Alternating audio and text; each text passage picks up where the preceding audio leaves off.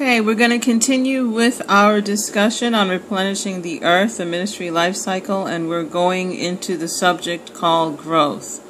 So we'll be excited about growing in this process. All right, so when considering growth, you'll have to look into development. There are a variety of things that actually grow in development, in the development stage of growth. And the scripture in 2 Timothy 3 verse 18 says, grow in grace and in the knowledge of our Lord and Savior Jesus Christ. Even the process associated with you getting better in your spirituality involves some aspect of growth. And of course, if you don't grow and mature, then you can actually get stuck in this development stage. So there should be some sort of measurement that assesses how well you grow. In the area of music and arts ministry, it's important for you to stay relevant. And one of the things that can be done is taking classes in your area. I typically recommend there should be about 2 or 3 years worth of coursework that goes into the development of any particular gift. And then there should be some continuing education that goes on that just continues that person in that particular gift as a practitioner of the gift.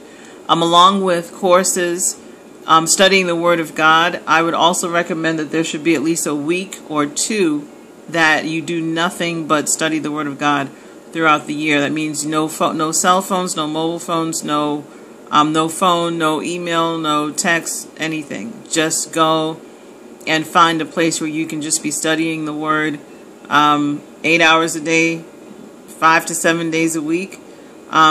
Fasting and prayer are also extremely essential. Jesus went and did fasting and prayer, and fasting and prayer is intended to give you more insight into the plans of God and how He intends to use that gift. And through that fasting, especially through the prayer, you can allow the Holy Spirit to stir up the gift for ministry.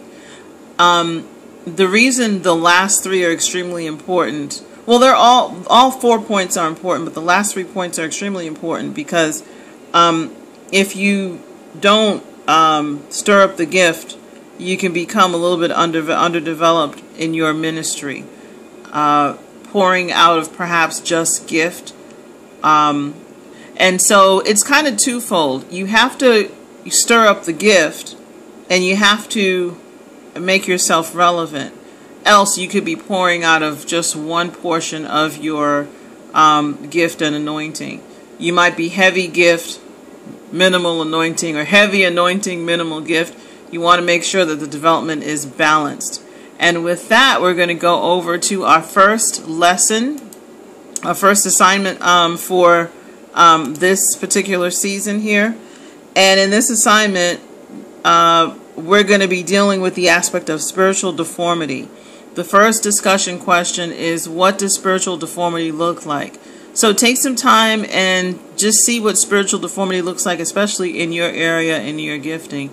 And then the second question that needs to be answered is, how can deformities become exposed with spiritual growth experienced in the next level, for example? So in your growing, it's expected that you go from one level to the next. And if you have a deformity, how does that get exposed even more if it's not handled? And, what's the recommendation to cover up any deformities? All right, we'll see you next week.